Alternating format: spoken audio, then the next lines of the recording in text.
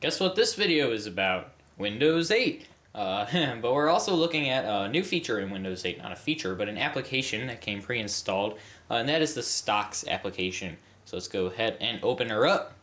And this is what she looks like. So very clean interface. We have our stock symbols up here, and then we have a graph, very nice graph. We can change it from week view. Oh, nothing there. Oh yeah, it's the beginning of the week. I forgot about that. So there's probably nothing posted yet. And then we have month view and year view.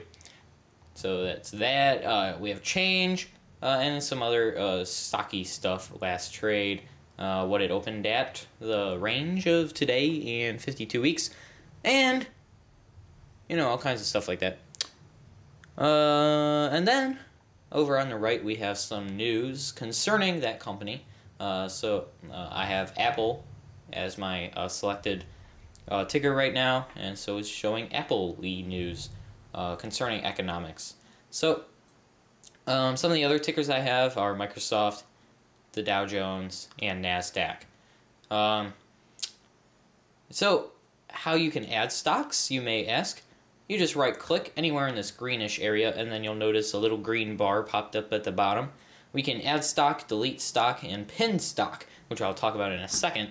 First, let's add some stock. So we'll delete Apple, actually. So I'll delete it. So I select it, and then I delete it. Now we'll add stock. So I select add, and I insert the symbol, AAPL, and add. And bam, it adds very, very fast. Now, pin. I'll talk about the Metro area first. So you may notice that this is a live icon like many of the other Windows 8 icons. You may notice it's scrolling through some of my stock symbols. So right now it was at NASDAQ, now it's at Dow Jones, and it shows their daily change, last trade time, and what it opened at. So it's scrolling through all of those. However, what if there's this one stock that I want to keep track of all the time on Metro? However, when I open the Stocks app, I want to have the different stocks to be able to choose from.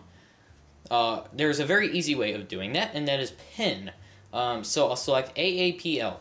Say I want to keep a very close eye on Apple stock. So I'll right click on the green, I'll click pin stock, and then it'll ask what I want to name the pinned item, and I'll name it Apple, and we'll pin to start. And there we are. And we go to Metro, and you'll notice another icon appeared down here, and it is the AAPL stock symbol. And then down here it says Apple, telling me that this is Apple stock. That is the name that I typed in earlier. But it's not scrolling like the stock live icon. It's just staying on AAPL. So I can monitor Apple's change, the last trade, and what it opened at. I can monitor that info. And then when I click on that, it'll bring me right to AAPL. Say I was at NASDAQ. Whoops, sorry about that, guys. Did that hurt? I'm sorry. Yeah, go to the hospital if you need to. That was a very, very big tremor there. So we were in NASDAQ.